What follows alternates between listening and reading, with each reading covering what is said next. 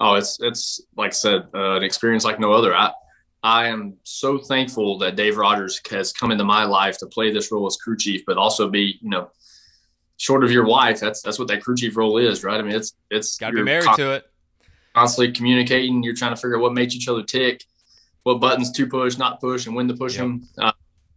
And Dave has experienced so much of that with so many different personality types over the years, and always found the way to make it click with damn near every one of them.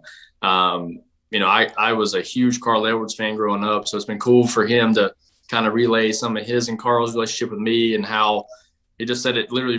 We sat together flying back from Pocono. He's like, man, so you and Carl remind me so much of one another.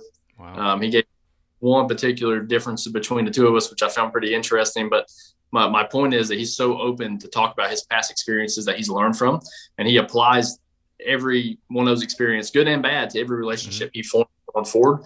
And we've both been able to use our past experience to build our relationship, build our chemistry.